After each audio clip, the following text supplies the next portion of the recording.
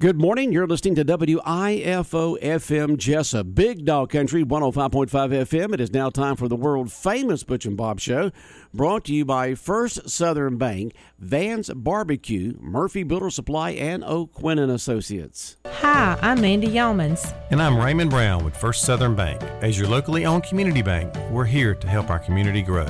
Our customers are why we are here. You can tell we want your business. We offer all types of deposit products, personal and business. We have fast, efficient service, and yes, we have online banking too. I'm sure we have an account to fit your needs. Stop by or call us at 912-588-1010 and see how First Southern Bank can help you. We're FDIC Equal Housing Lender. When it comes to barbecue, Van's Barbecue in Jesup is the place to be. A small family-owned business located at 1876 on the Savannah Highway. Van's Barbecue has lunch and dinner special. Stop by or call to make an order. The number to call, 427-3358. Van's Barbecue's new manager is Sarah Van. Van's Barbecue offers potato salad, coleslaw, baked beans, and don't forget their delicious mac and cheese. Also, check out their shrimp plates, the best in town. Yes, when it comes to barbecue, head to Van's Barbecue, locally owned and operated. Stop by and tell them the Big Dog sent you. Once again, the number to order, 427-3358. Since 1946, Murphy's Builder Supply has been serving the folks of Jesup, Wayne, and surrounding counties with quality products and knowledgeable service. Matter of fact, they feel they sell service first to make sure you get exactly what you need for your home improvement projects. And with each employee at Murphy's being there for 10 years or more, you know you're talking with someone with the experience to help you with building supplies, tools, paint, and all the things you need from a full-service hardware store. The best choice in home improvement is Murphy's Builder Supply, 156 Northeast Broad Street, Jesup. Are you looking for an insurance company that you can call and talk to a live person? Are you looking for an insurance company where you can walk in and talk to an agent? Are you looking for an insurance company that offers multiple companies so they can try and get you the best rate? If you said yes to any of these, then you need to call or come by O'Quinn & Associates Insurance Financial Services. We offer multiple companies so we can find the best fit for you. Give us a call at 385-1000 or stop by our office at 212 South First Street right here in Jesup. The following is an exclusive presentation of Jesup Broadcasting, the sports leader in Southeast Georgia. World famous. The world famous Butch and Bob Show. World famous Butch and Bob Show right here on WIFO 105.5 FM in Jesup, Big Dog Country Radio. Good morning, Bob. How you doing? You're doing good. Doing good. Well, first round of draft last night, and some teams, I guess, did good. Some didn't, but everybody's excited about their new player. I'm excited. Pittsburgh went and got offensive tackle Broderick Jones from Georgia. I like that. I like when the Steelers get a Georgia player. Philadelphia loves their Georgia players. They picked two in the first round. They got did, both of them from Jalen Carter and UGA. Noah Smith. They already got two players. They got N'Kobe Dean and Jordan Davis. So they got to have four Georgia defense players. When they keep it up, it'll be UGA North. They're smart. They're watching college football. They say, if Georgia got a defensive national championship defense, we'll put it in the field and win a Super Bowl. Oh, That's boy. pretty smart to get four players from the same team on the defense side of the ball. So. Amazing, isn't it? They have four players on the defensive side of Philadelphia going to be playing together. That's something else. And the big question is where Stetson going to go. Like I said, Kirby did a good job yesterday promoting him. They asked him point blank what they're going to get in Stetson. He told him, he said, look, you're going to get a winner, a guy that played in the pro offense for 2 years and can dissect defense with the best of them and can make plays with his legs. So, And look at his hand. Two national championship rings right there. Hopefully he goes. Not sure if he goes in the second or third round, but he should go sometime Saturday. So, but a lot of quarterbacks went early. Like I said, they did, didn't they? Bryce Young went like they expected him. C.J. Stroud went right after that, and then Anthony Richardson went 4 to Indianapolis. So Will Levis, the Kentucky quarterback, was supposed to go round 1, but didn't go. But he's expected to go today. So I guess Tennessee the Florida quarterback was that good to go in that first round. Apparently, he must be. They just like his size and strength and speed. They compare. He just has that physical thing they can mold. They compare him to Cam Newton, so they think they can. All right. As far as athletic ability, he's got all the tools. So the question is, can he take it to the NFL level? Yeah. And how patient will they be? They got Gardner Minshew. They said Gardner Minshew may start, and he just learns under him. So time will tell. I mean, all these people get. They pay them so much money, they get antsy. They want them on the field early. So Well, not like the old days where they used to, take 3 or 4 years to develop a used to quarterback under a mentor in a right. sense. Used to sit there for years. Yeah, and 2-3 years at least before he got on the field. And learn before they got out there. Now you just want to throw them out there. Everything's changed. Like I said, years ago, they never played freshman football players, but now they all play as freshmen. So well, it used to be freshman teams, remember? Right, so, well, when I went to Georgia had a freshman team. I mean, it wasn't 1980. I still remember Herschel showed up, and he didn't start. He did not start. They were down 15-2, and so I said, you might want to put that boy in. And he led them to a 16-15 win in the national championship. Put that big footprint on the Tennessee's defender's chest. I remember being there. He just didn't look good at practice. He wasn't a practice player. He wasn't a practice player. He didn't look good at practice. I mean, he didn't look at him. When he first arrived, he just didn't look like he was going to be the Herschel Walker that he turned out to be. But he was in A or double A or something like that. Once the lights came on and they put him out there, the rest is history. But I heard a story that when they handed him the ball in practice and Meat Cleaver hit him right there in the middle of the line and just put him on his behind. Said, "Welcome to college football. You're not playing these 1A schools anymore." But it's just amazing. I'm telling you, NFL. I mean, you got to give them credit for more. I mean, that scene last night. The people. I mean, that place was a mob scene. Where was it? At Kansas City. That's right, Kansas City. It was outside. It's just amazing that. They got thousands and thousands of people watching this draft. So they stay in the news. The all marketing the time. department in the NFL does a great job of keeping them in the news. They keep them in the news all throughout the seasons. But it was a nice event last night. Rounds 2 and 3 this evening, and then the rest of the draft on Saturday. So well, you listen to the talk shows on like our radio station, Fox Sports 1370, and other radio talk shows and television all year long. Even in the off season, 60% of the talk is about football. Even though you got baseball going on right now, you got NBA playoffs going on right now, you got hockey playoffs going on right now. If you tune in.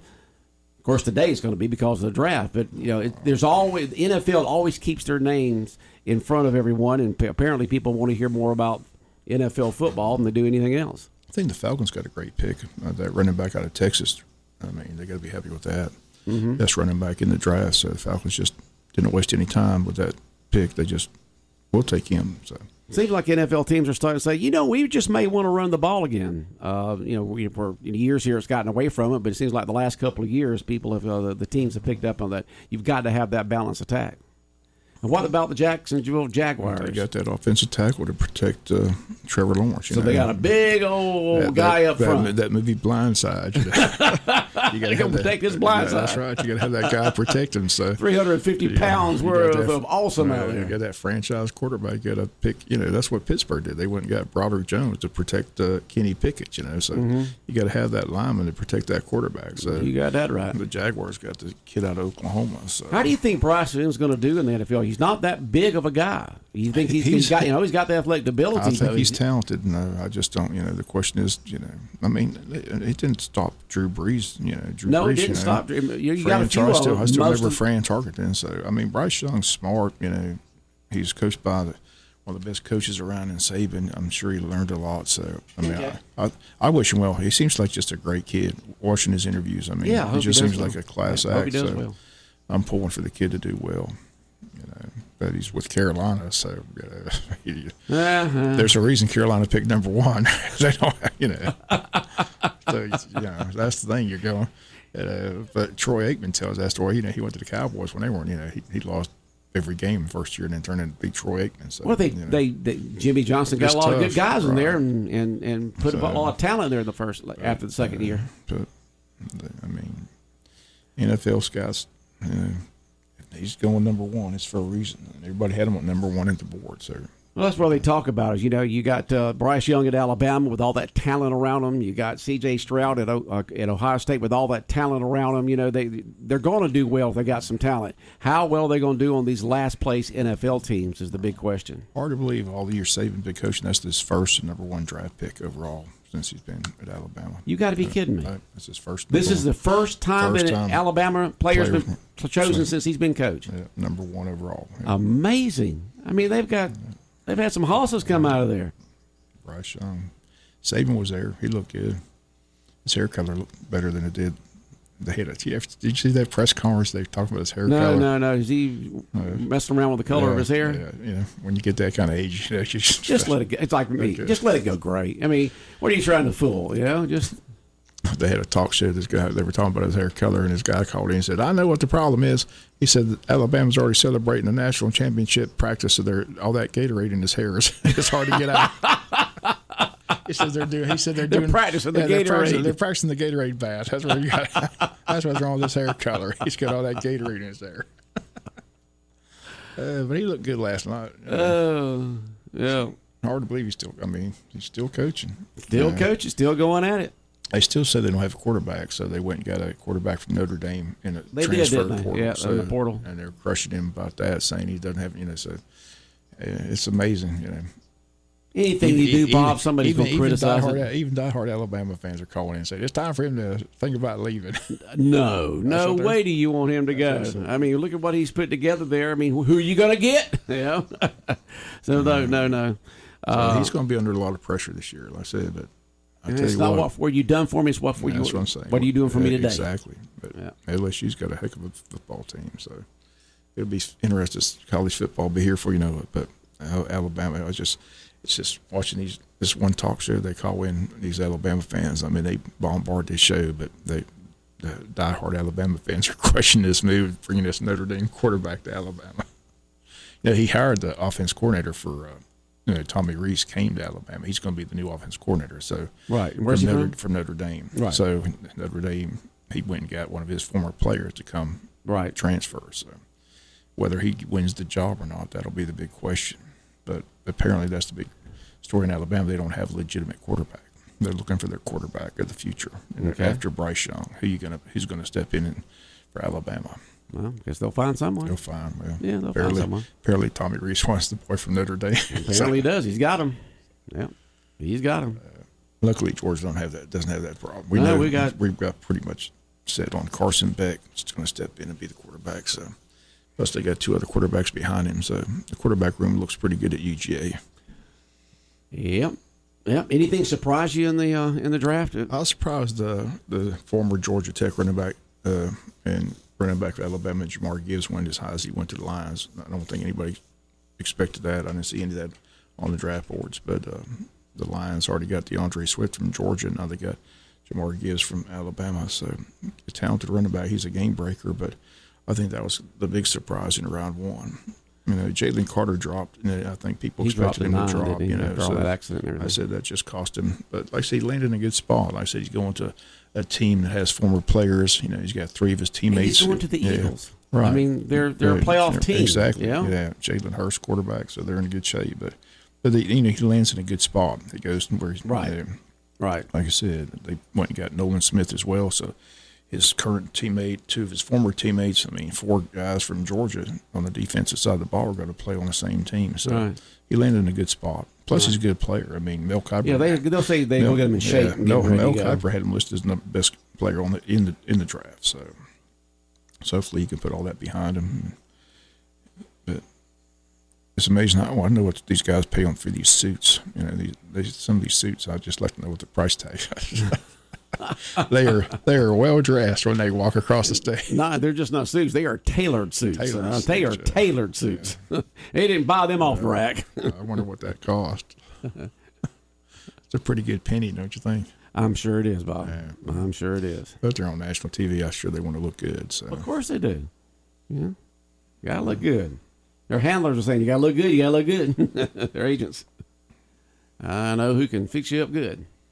All right, so the draft had it, and when will they do again the draft? Tonight. Tonight. Rounds 2 and 3 tonight. Okay. And then they do the rest of the draft on Saturday. How many rounds do they have? 8 or 9. Something like that? But 2 and 3 are tonight? 2 and 3 are tonight. Yeah. Okay. All right, so perhaps maybe Stetson will go in one of those this evening, and we'll know by Saturday or by late tomorrow tonight. Yeah. And so let's get to Wayne County baseball. Looking at the weather forecast, that's 3 o'clock's not looking like a real good time right now, but it's 60% chance, so we still have that 40% chance that maybe it'll miss us, but it's 90% chance tomorrow night. Basically, the weather will get worse as the day goes along. I got you. Okay? Things should be pretty decent for the golf in the morning, but you just never can tell. It's like yesterday. So we talked about that yesterday morning. You got these bands of showers and thunderstorms coming through. Hit for a while and then go away, and hit for a while. And it's just a matter of when they hit us and how hard they hit us. And then Sunday's supposed to be like windy, breezy, high of 77 with a 50% chance of that front moving on out, bringing us a very breezy conditions on Sunday. So we'll see tomorrow. You won't know until first pitch tomorrow. I'm just glad we're at home. Yep, 3 o'clock tomorrow. Because, if, say, Perry comes tonight and it pours down rain tomorrow, and what do? They go back to Perry on Sunday. I don't think they come down back tonight. Monday? That's what the word I heard. They're coming. Why would they come tonight? They're only like 2.5 hours away. Why wouldn't you come in the morning? You're not playing at 3 o'clock in the afternoon. I just heard they're coming Friday. Is what I heard. Well, I'm just surprised. Some teams have lots of money. You have plenty of time to get up, come here, eat some lunch. You still got several hours before the first game, first pitch. But a lot of coaches don't like that bus drive. It takes a lot out of them. Small bus. They just get here, get a motel room, get up, go to the ball field, be ready to go. So. And then sometimes they like keeping an eye on all the players the night before. Where if they're at home, you don't know what they're doing until they leave the next morning. So, it's just like I remember going when I was at Georgia. Vince Steele used to take all those players to that motel there at 5 Points. Right. That's where they went. You remember that hotel that was there at 5 Points? That's where he took them on Friday night before the Saturday night games. So he could keep an eye on them. And I'm sure that Kirby does the same thing with whatever hotel they use now. So the good news is that field it can take a lot of rain. So they got the tarp covered. So, hopefully we can get them in. Looking for a big crowd tomorrow at 3 o'clock. Should be a lot of fun. Like I said, the golf tournament is set in full, 8:15. All that 8:15 is the tee time. And it's a fundraiser for the athletic department at Wayne County High School, right? All the proceeds go to the Wayne County Athletic Department. So that's what it's for. So, but it's a full field. Full field. That's good. 20 teams, 4-person scramble. So should be a lot of fun tomorrow at Pine Forest Country Club. Okay. Looking forward to it. All right. Sounds good. Anything else going on, Bob? The golf team's in action today. They are? Where are they today? They're over in Pierce, weatherman permitting at 3:30. So they're playing at Lakeview Golf Course. So, and hoping to get some results. They had the region track meet here this week, but I haven't got any results yet. Hopefully we'll get that over the weekend and see where Wayne County. Yeah, I saw I didn't see the meet, but I saw the tent set up there. The region track. They had a lot of rain yesterday too, so I'm not sure what all got finalized, what didn't get finalized. But Wayne County hosted that Region 3 quality track meet here at Wayne County. Okay. All right. Let's see. Looking forward to tomorrow. Should be fun. Let's hopefully get him in. Did you hear that Jerry Springer died? I did hear that Jerry Springer died. Well, he had a wild show, didn't he, for all those years? I mean, yeah. Everybody says that's a Jerry Springer moment right there when they're talking about, you hear people say that all the time, about their families. We could be on the Jerry Springer show. That's a Jerry Springer moment right there, All those families on Jerry Springer have nothing on us. Then he was mayor at one time, and, then he became, after the Jerry Springer show, he was a judge. And that's the last thing he was doing for employment. But, boy, some entertaining shows he had for all those years. I mean, it became a household thing, a Jerry Springer moment. Yeah. Did you ever watch any of those? Unfortunately, you did. It's like one of those guilty pleasures. It sounded like WWF. You had to, once you tuned in, it's hard to turn off. Boy, I thought my family was crazy. The people that had the tough jobs were those. He had the guys on stage, the bouncers, guys, the security. They had to decide whether they're going to step in before they slapped one another. Or whatever. I was always curious to see how far do they let it go before they step in and say, "That's enough." That's enough. That's not good on TV. So, but he had like 2 or 3 of those guys up on stage just in case things went haywire. Yeah. Had to have him up there. You don't know how far the thing was going to go, how much of it might have been staged, or how much people might have said, knew they were going to be held back and try to go to somebody, but knew the security was going to hold them back or something like that. But it's a shame. Oh, this is Coach Max. Hey there, you got any late breaking news? What the? All right. Coach Mack's on the phone right now with Bob. Let me see if I see any text messages that come in. All right. Let's see here. Last night on the 912 Sports Banquet, Antonio Warbay was named Large School Golfer Player of the Year. In the morning, look it up. You want? All right. Somebody just texted in that last night at the 912 Sports Banquet, Antonio Warbay was named Large School Golf Player of the Year. They had the 912 banquet last night? I did not. How did you miss that? You always go to it. They normally give me an invite, but I didn't get invited. Okay, what'd you do this time, Bob? I had no idea. Who did you make mad this time, Bob? Who knows? It says last night at the 912 Sports Banquet, Antonio Warbay was named Large School Golf Player of the Year. So congratulations to Antonio. That's Coach McDonald. He says with the weather forecast, they're talking about moving the games up possibly. So it may not That's, start at I 3. thought they might do that. So they said he thinks the golf tournament will be over by 12, so possibly 1:30, possibly tomorrow. But he hasn't finalized that, so we'll try to get the update today and pass that information along. Okay, so just notice, folks, the tomorrow's doubleheader against Perry High School in the second round of state playoff action. Because of the weather tomorrow, first pitch is supposed to be at 3, but they may move it up to 1 or 1:30 to get that in because of that weather coming in tomorrow afternoon. That makes a lot of sense to me. I'm sure they got to get included. Like, again, is Perry come tonight? They come tomorrow. Who cares when they're coming? We'll move it up to 10 o'clock when they're coming in the morning. There you go. Y'all leave in the morning? Okay, first pitch 10 o'clock.